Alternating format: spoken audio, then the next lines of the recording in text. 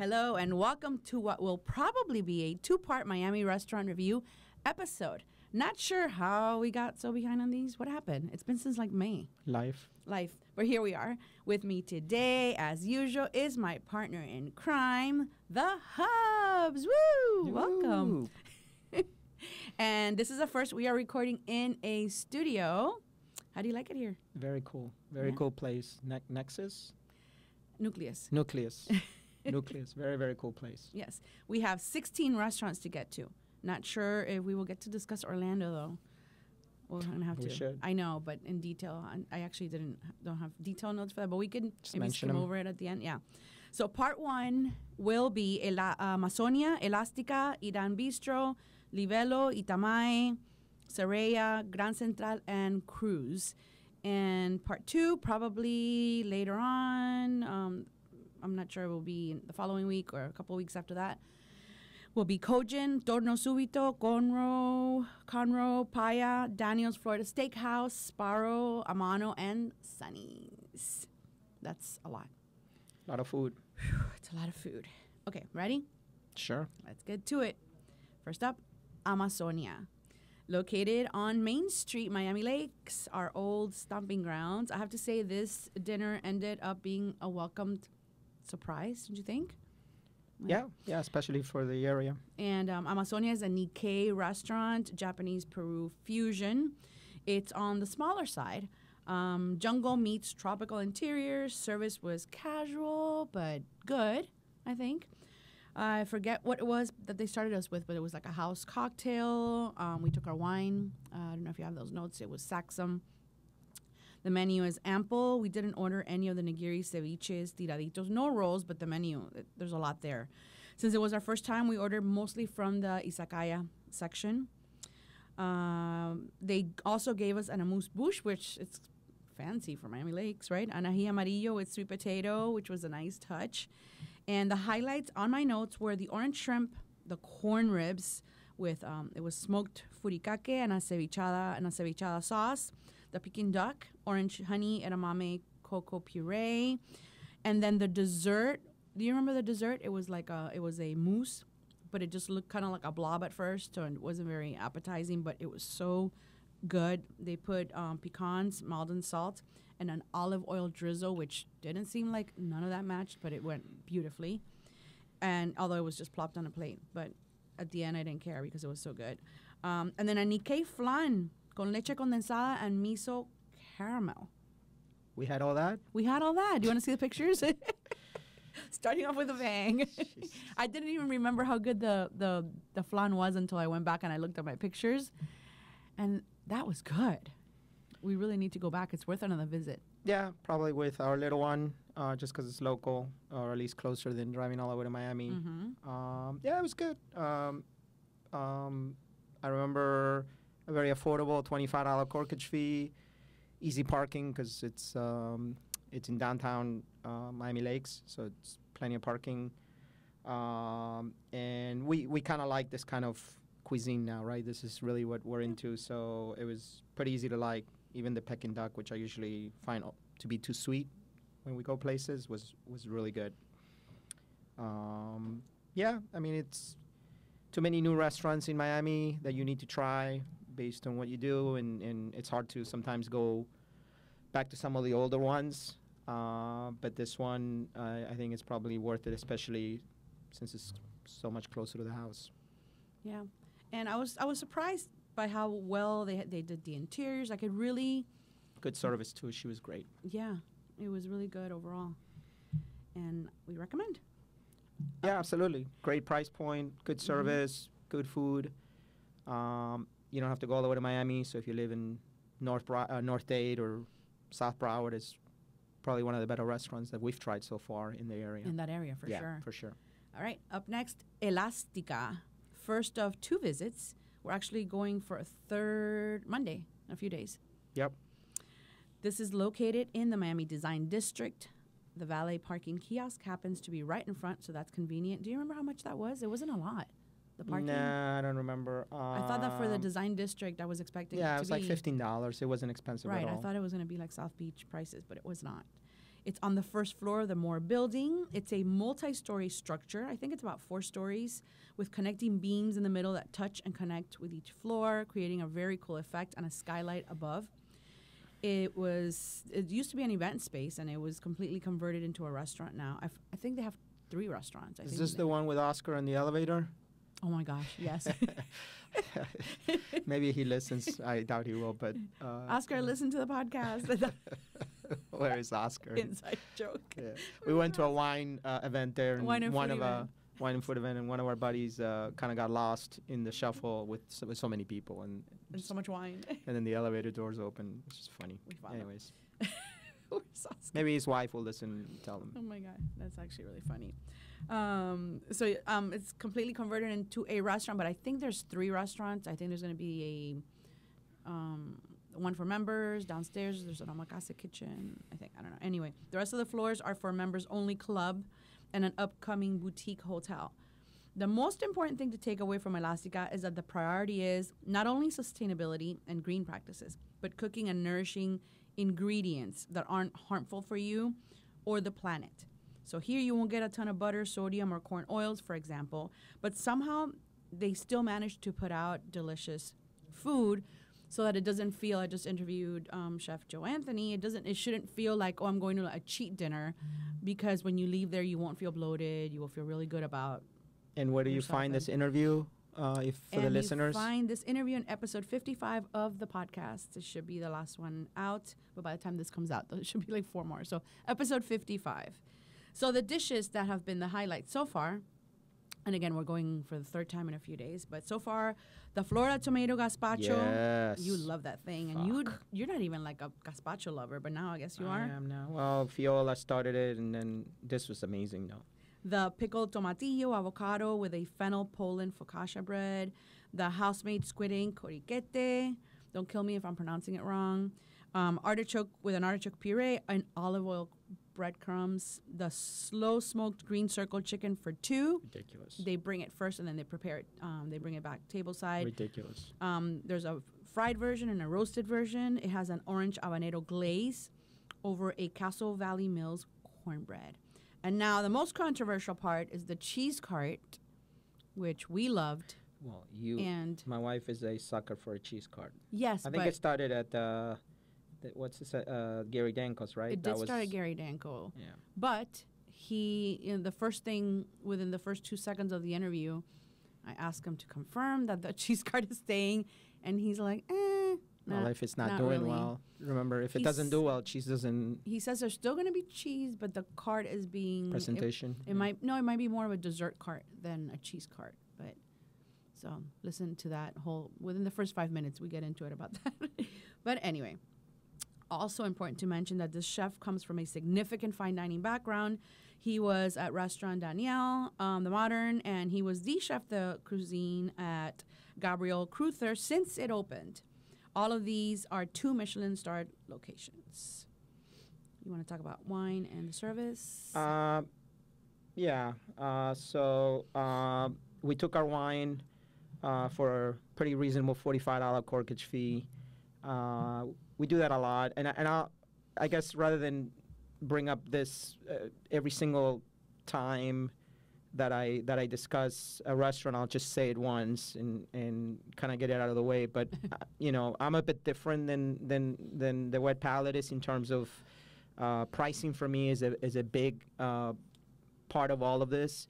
But when I talk about pricing, South Florida pricing, which is really a bit out of control when you consider our travels to Europe, and we go to 3 Michelin-star restaurants, and with a 20-year-old Barolo, you're paying $600, and that's the price of a wine bottle for a good bottle at any establishment in South Florida now. So, but I want to make sure that the chefs that are listening, because I don't give a shit about the listeners in terms of this opinion, is I don't blame the chefs or the restaurant owners or the investors for the pricing. I don't have enough information to know why the pricing is a bit out of control. I'm sure it has to do with rent.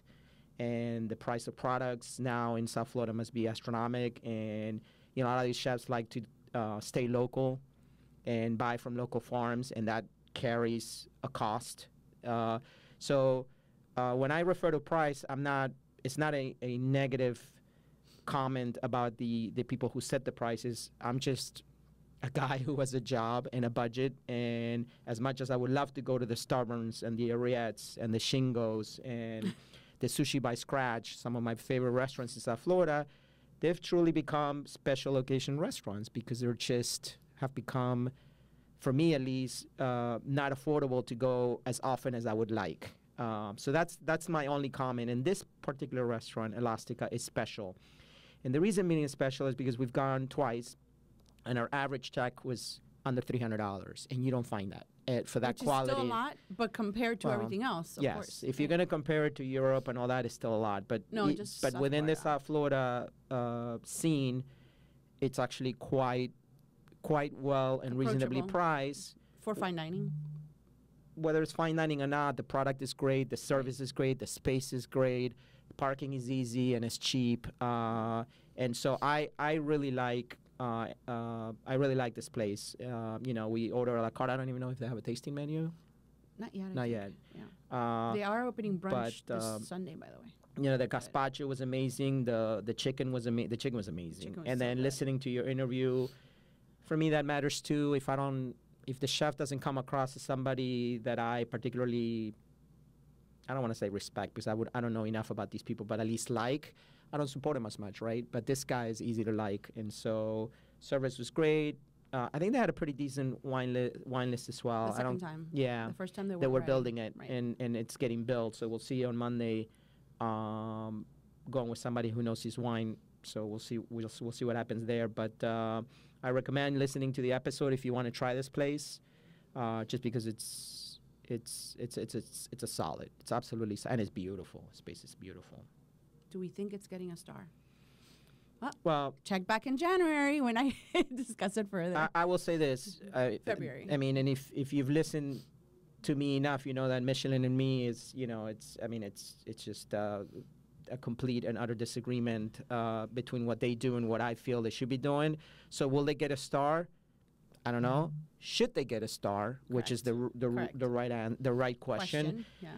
I mean, the answer is, because of who currently has a star, of course they should get a star, right? And I'm not talking about what everybody's thinking about, but there are other restaurants that have a star in South Florida that make this one deserving. But who knows? I mean, I have no way of knowing. Well, that's a deep dive for the spring. Yep. All right. Up next, Edan Bistro. This is a small Basque-inspired restaurant in North Miami. We had just returned from Bilbao and San Sebastian, so the filming was perfect with, we had just returned back from Bilbao and San Sebastian, so the timing was perfect with plenty of Spain palate memory. We were a hungry party of 4, and our goal was to order the entire menu, and we did. Anything we didn't get that was on the menu is because they were the ones out of it. So one thing you will notice when you get the entire menu, and it's just like a little thing, it's not necessarily a bad thing, just a comment. When you get the entire menu, you notice the repetitive nature of the plating, and in this case, they went through a lot of microgreens to top every single dish, even the oysters. Like every dish had the same microgreens. Is that bad? Is it good? Whatever, just a comment. We also won't comment in detail of the 19 dishes we had, but the standouts were the steak tartare on a croissant toast, the scallop carpaccio on a crispy parm toast that was a hit, the Basque cheesecake was phenomenal, and take that with a grain of salt because, again, we had just come back from Mecca, San Sebastian. Sure. So, we were probably being a little harsher than usual, but we liked those. It was good. Those are probably worth returning for. Service was great. The chef and owner and doer of all things, he was taking orders. He was taking care of whatever needed to be done, which is very commendable. He's also a som, which leads us to the wine. Remember what we had there? Yeah, we had Viña Danza, which we just had in Spain a few weeks earlier. We actually went to the winery in Spain a few weeks earlier, so when I saw it on the menu, I ordered it. That's another thing with, and this is the part where pricing seems to me like, do you really, and I guess that's where the restaurant owners make most of their monies in the alcohol, but, you know, a usual markup in a South Florida restaurant is like 3 times the amount of a retail, right? So it's a little bit ridiculous. I can bring a $100 bottle, pay $50 corkage fee rather than pay $350 for the bottle itself. This particular bottle was really well priced at $119 for a $58 bottle. It was really just doubled. So it was a really nice price. And if you've never had Viña Danza, the 2017 is absolutely spectacular. The 16 is good, but the 17, which is the one that's now available, is outstanding. And I think we had 2 bottles. Yeah, I think we had 2 bottles. Maybe 3. And the 19 dishes. 3 because we brought one too. We didn't open it. We drank theirs. I do that a lot. I'll bring wine because a lot of these places don't have their wine lists online. That drives me insane. Now, for a place like this, which is casual, on the casual side, I don't mind it. But if you're going to open a restaurant and you're going to charge what you charge, and you have strict corkage fees, you can bring your wine, but you can't bring a wine that we have on our list. Well, if your list is not published, then it's kind of a difficult thing. That doesn't apply to this one, though, because it's of course, it's casual. But I do that a lot. I'll bring my own wine, and then I'll look at the wine list, and if I can support the restaurant by spending some money, I will, and this was a great buy. And the 19 dishes, I just want to point out, we went with 2 people who are... I said it was party of 4. No, but they're also foodies. It's like, they, food enthusiasts. Because that's a lot. Fine, because that's a lot of food. It was a lot. But there weren't, like, huge night. It wasn't, like, 19 full-on courses. Yeah. Some were smaller. It was great. So overall, it's a great little spot with tasty food and a lot of heart, and it is a pleasure to support it. Also, parking, I think, was just street side. Yeah. It was easy, plenty of parking. So, all right. On to the next one. I don't know if it's Livello or Livello. I don't know. Okay. Or Livello. I don't know. We were so excited to drive to this little gem in Coral Springs. We met Bruno when he was working at Tavolino de la... Was it Note? De la Nona? La Nona and Note, because it was both sides. Coming back. I know. That was also in Coral Springs. It had closed, and it's about to reopen again. But we followed Bruno from the very start there, and to see him have his own place made us very happy. So, of course, we had to show up and go visit him, and we actually have to go back. The menu is ambitiously large. But it always is with him. With him, yeah. But these were the highlights. The crab fritters were outstanding. Goat cheese situation that I looked at the menu. I no longer see it. So I don't know if it's off the menu. You might want to ask. But it was baked and accompanied with glazed tomatoes. It was so good. The handmade fiocchi di pera, which we used to have at Tavolino as well. The risotto sapore di mare. And then my favorite, which was the dish I ordered, was the wood roasted lobster. I am so happy. I always look back at my coverage of all these because it's easy to overlook things when we dine out so much. But one look at this video when I was reviewing for today's episode for this one, and wow, that was incredible. I think I was giving everyone, like, try this, try mine. The wood roasted lobster oreganata over a colossal blue crab risotto. I remember not wanting it to end. And then I'm not sure if I should give away my secret. Should I give away my secret? What's your secret? I guess give it. Oh, yeah. Yeah. Why not? I don't know. Well, so when Bruno was at Tavolino, sorry, Bruno, if you don't want to do these, I'm outing it, and now you might have to do it more. He introduced me to fried peanut butter and jelly sandwiches for dessert. And, oh, my God, if you're a peanut butter lover, yeah, this is it. So he knew you were coming, so he knew I was coming. It's not on the menu. It's never on the menu. Those are always off the menu. But the secret is, if you want to have the secret off the menu item, you have to mention it, because he won't do it with just any bread, and he has all these specific things that go into it. So, yeah.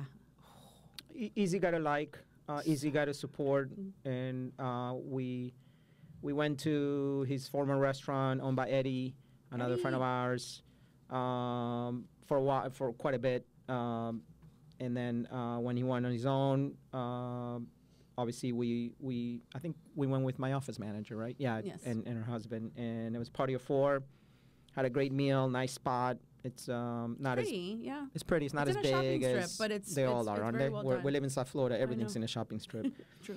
Yeah, I mean, $25 corkage fee. The couple we went with doesn't drink wine, so I think Lori had wine by the glass because she likes her Chardonnays. Mm-hmm. And he had a red. They don't have a bar. I don't know if that's going to change, but at the time, because her husband likes cocktails.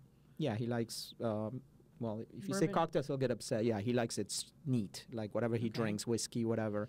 And they don't have a bar. At least they didn't at the time. So he had our wine. He drank a little bit of our wine. So great spot. I mean, again, too many restaurants. Hard to go back to some of these places, but very affordable, extremely affordable. Case in point, we have 16 to talk about. If you're in Coral Springs, there aren't that many good restaurants there, in my True. opinion. This Yeah. is definitely one to try and support. Yeah. All right, Itamae AO. No surprise here. Longtime fan of everything by the Chang family. We went to Itamae when it was at the food hall, and then in Miami in the design district, then downstairs.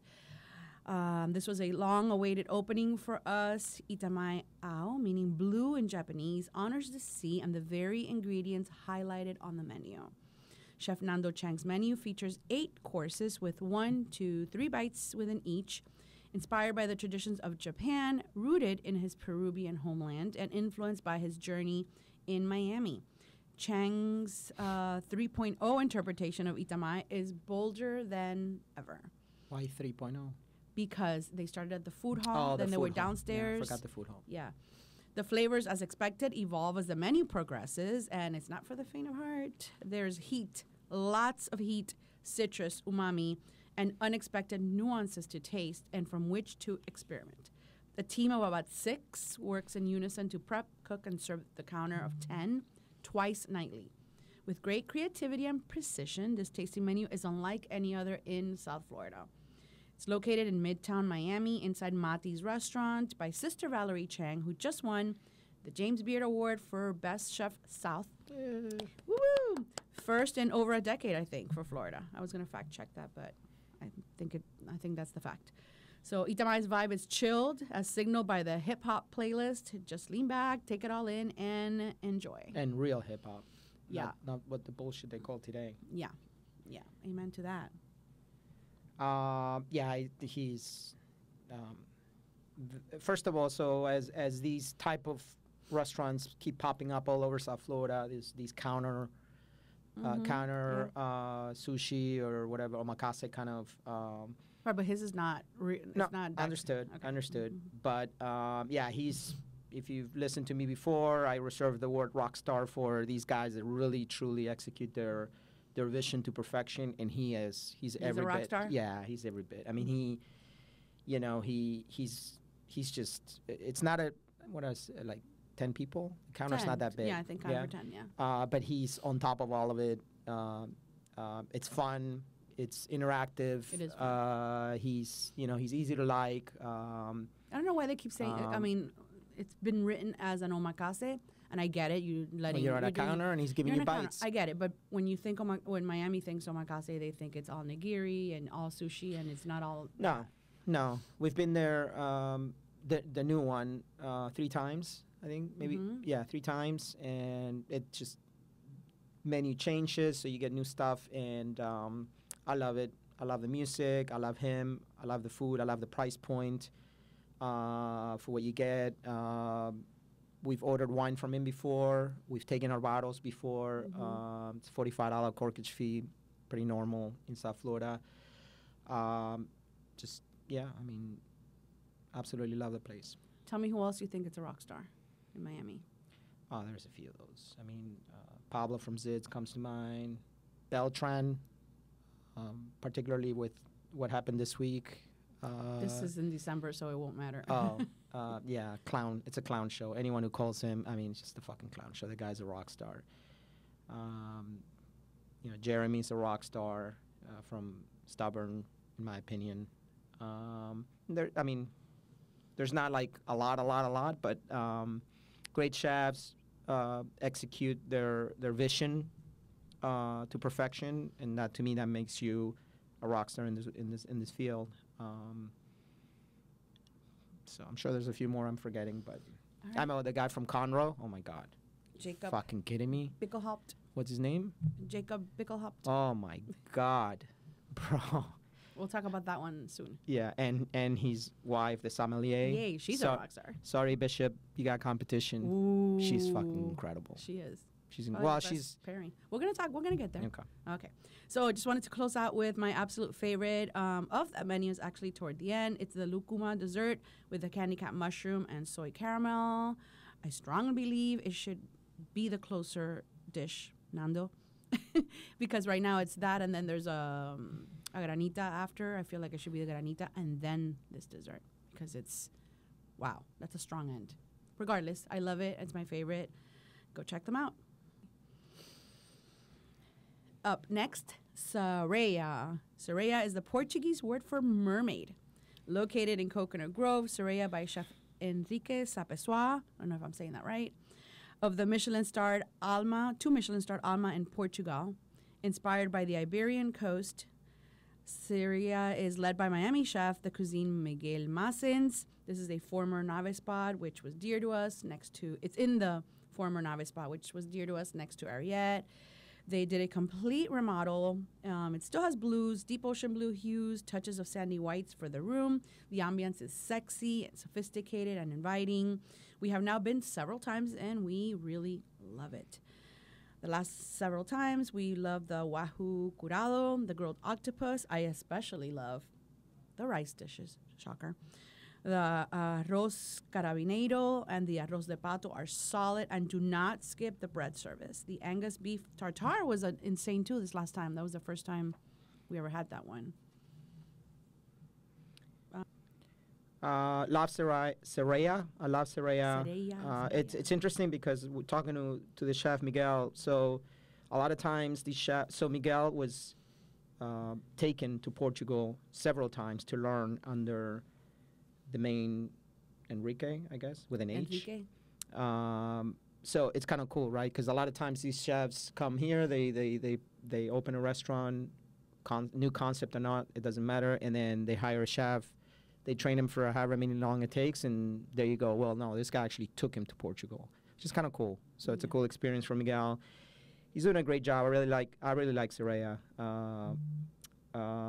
You know, we've been there 3 times. We've actually ordered wine from there the last time we've been. And every check was under $400.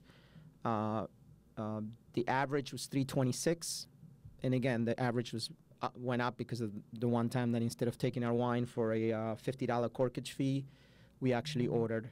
I actually took wine that night, as I do often, and then I look at the menu and figure out if there's a wine I'm interested in that I can afford and so forth. And there was. He actually, if you remember, Miguel was like, how much wine have you drunk from Portugal? And I was like, not much. I think I had 1 or 2 bottles in my life. And so we started talking about it, and then he recommended a couple of them. It was a $200 bottle, and it was great. If it grows together, it goes together. Yeah.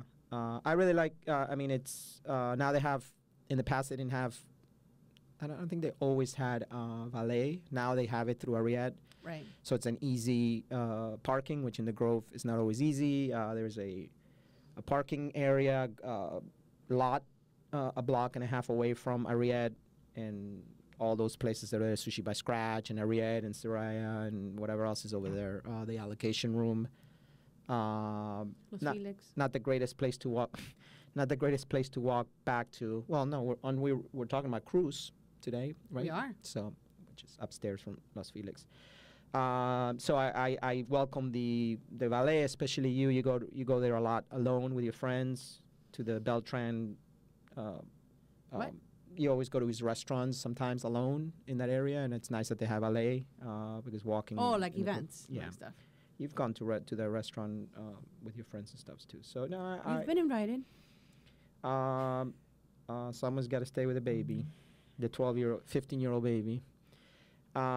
Really like it. I think Miguel's doing a great job. I don't love the furniture they chose. So weird. The chairs are bulky. Yeah. And what I think it's weird is it would have been cool if they would have done half of the restaurant with that furniture and then something a little more. But it's kind of strange. They're low, right? So you see everybody, right? They're booths, but they're low, really low booths. Right. The basically. backs are low. It's pretty, but and they are comfortable, which is important. Yeah, great spot, a great welcoming, a great spot for South Florida dining. Very different. I think for this might be the first time that we're doing a Miami restaurant review episode where pretty much every restaurant is getting a thumbs up, I think. Well, that's because you conveniently left out the ones that I fucking hate that you keep taking me to that I can very easily. I mean, okay. We don't discuss return restaurants. You should. You should put a list and a really quick recap at the end of we've been back to this one, that one, the other, whatever. Where did we go back that you didn't like? Okay. You could say it. I could edit it out if I don't want it. It's not that I didn't like but I mean, there's some restaurants that are just a complete, I mean, they're a clown show. I mean. What's a clown show? Robuchon. Oh, that was not a clown show. The food was good. The fuck out of here.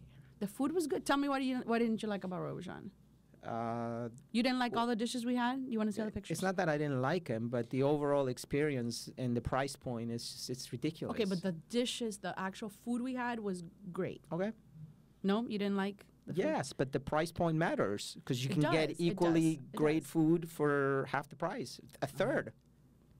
And there's others, but that's fine. I mean, these are all the new ones we've been to. It's fine. Okay. Maybe that would be its own episode. Okay, so you said about valet. All right, up next, Gran Central.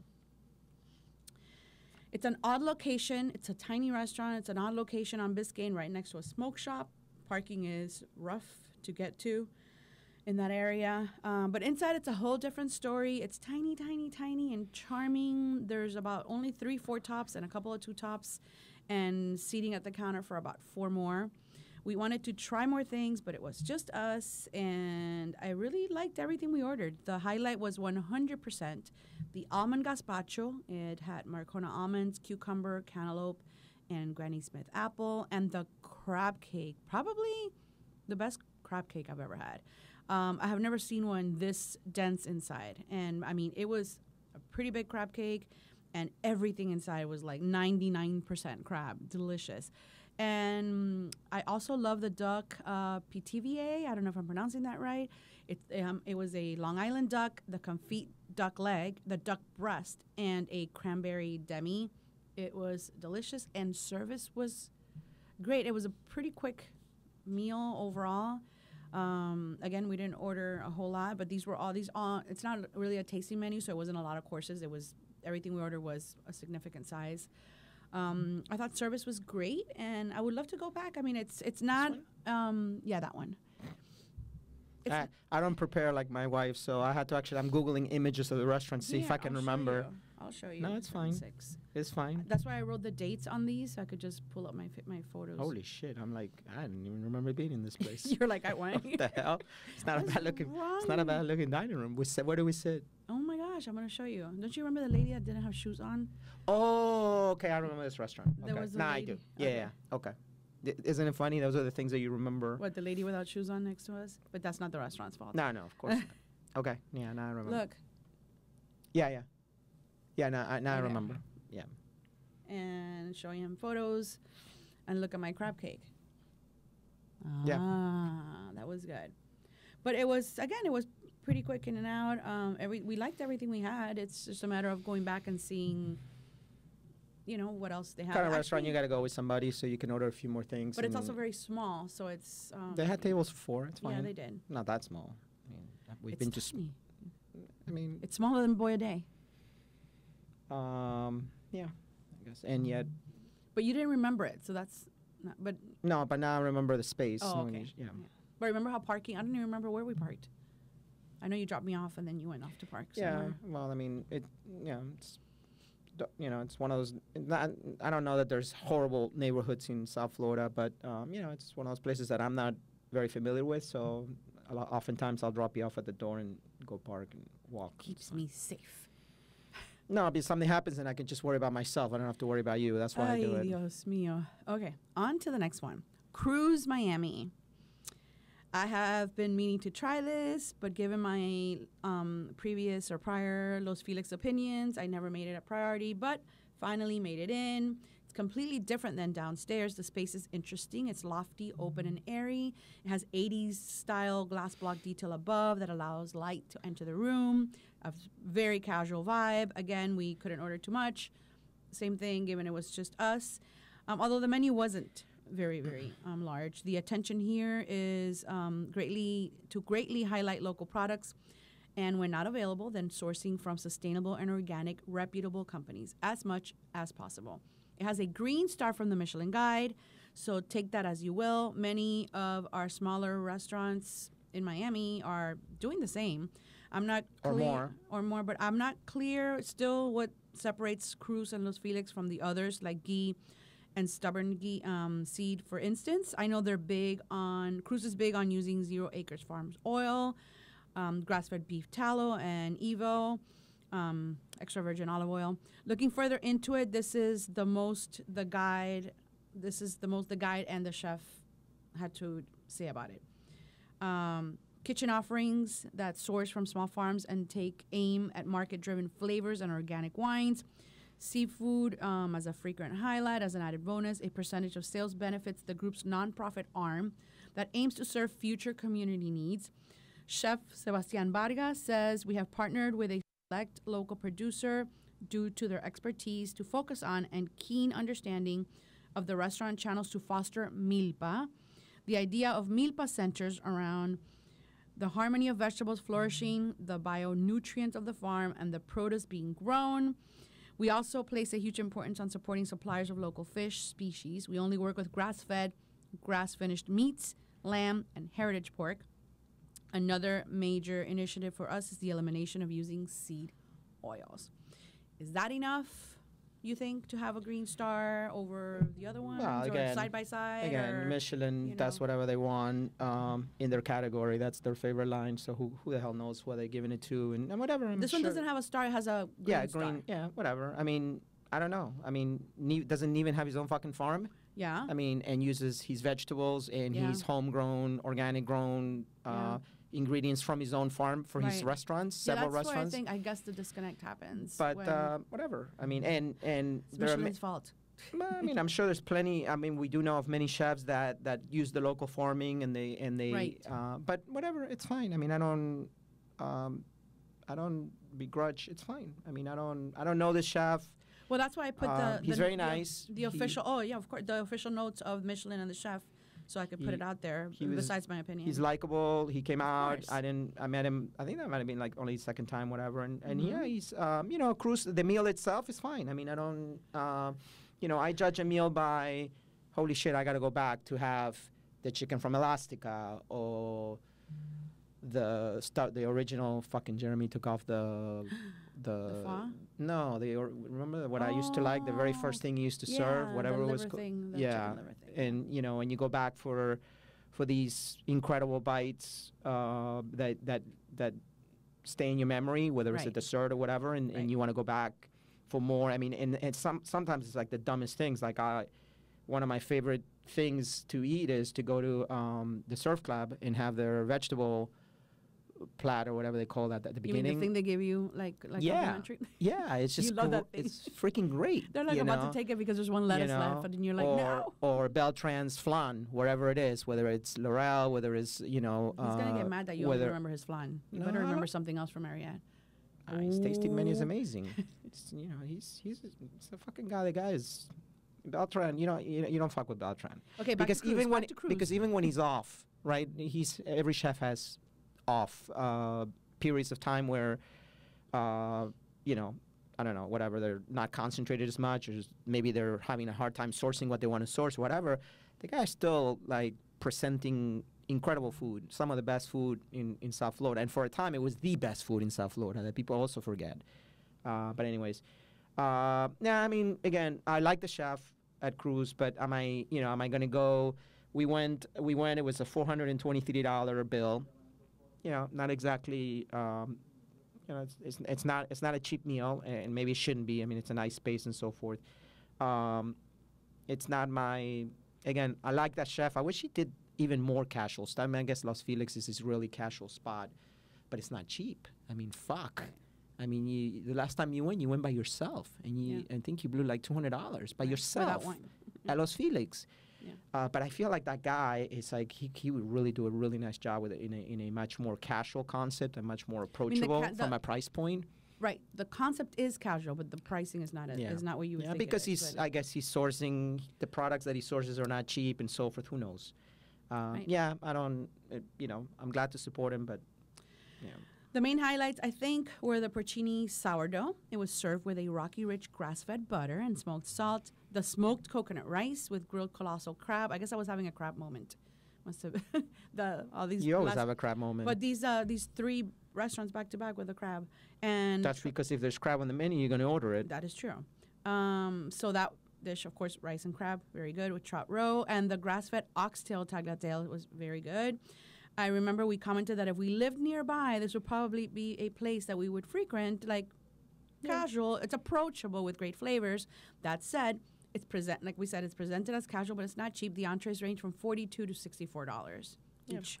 Service was great, and the wine service. Do you remember the wine service was even better? Yeah, she was. Yeah. I don't remember her name, but she was awesome. We were introduced to several interesting biodynamic. Look at us drinking biodynamic bottles that I would 100% order again. Like odd cold grape combos that we've never had before, and I wish I would have brought the pictures of the wine because they were really interesting. So that was a highlight for me for sure. The wine service, I would definitely trust going there and having them either do a pairing or. I enjoyed it. If I had to choose between Los Felix and this one, I'd go upstairs. Same. And it's the same chefs, right? But I just kind of like it, like the menu better maybe, and the service. It's a little hot up there. The time we went, I remember. It was a little muggy-ish. But high ceilings, and stuff. A lot of windows. So who knows? Might have been it was during the summer too. So. All right, can we talk about Kojin now? Okay. Well, actually, please hold that thought, because this is where we wrap up part 1 of the episode. And then we'll do a part 2. So, se acabó. This concludes part 1 of the Mega Size Restaurant Review episode. Tune in next week or next time. I'm not sure when the second part will drop, but we will be reviewing Kojin, Torno Subito, Conroe, Paya, Daniel's Florida Steakhouse, Sparrow, Amano, and Sonny's. Damn. Boom. So, thank you for listening. Bye. Bye, everybody.